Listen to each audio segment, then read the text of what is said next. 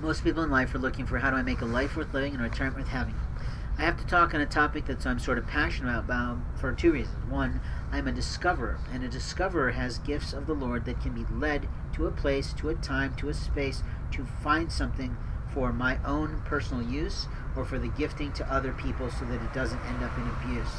What I'm talking about today is very different than most people think about, because most people have no God and most people have no concept of the angels and the Holy Ghost that runs around their life and literally runs not interference for their life, but has to make up for the stupidity that people do in life. What I'm also talking about today is the abuse of technology by people who are liars, cheaters, and thieves of other people's lives. Those people are people who do cybercrime, identity theft, and commit fraud on other people's lives. Fraud is stealing a cell phone that is not yours and belongs to me or someone else. Fraud is the belief in yourself that you are never going to be caught.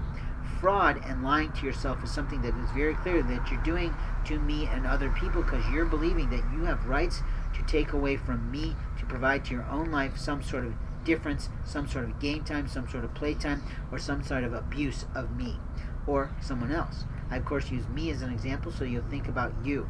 But the reality is what you're not thinking about with regard to your technology that you've either stolen or acquired or done something with or duplicating is that there is a camera on that cell phone. There is a technological number within that cell phone.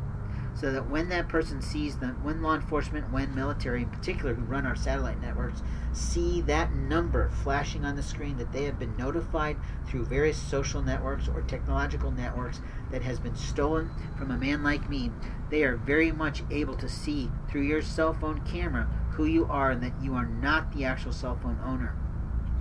They can actually tell that. Now, it's true, there are people who are marvelous who gift away their old cell phones, but usually they gift them wiped clean.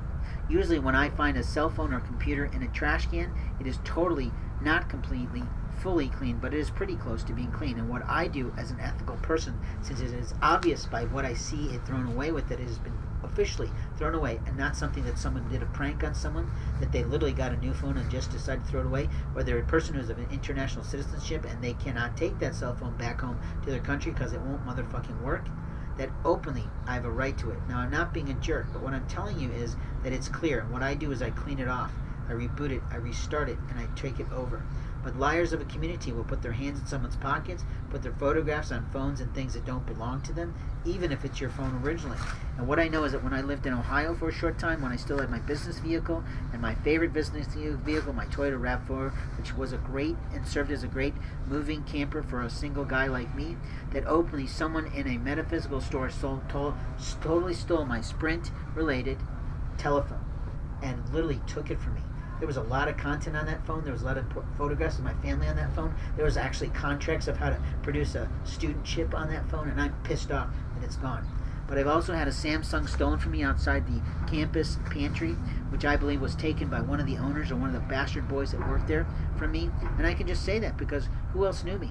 Who else gave me a Cheshire grin like I'm going to do something to you? Or could it have been some foreign student thinking they were funny walking through the little space that I fell asleep in with my technology-induced narcolepsy because they were playing a signal on my life? And openly that use and abuse of technology God is so fucking angry about that he's killing everyone, and I mean everyone, who's been playing in those shadow worlds with COVID.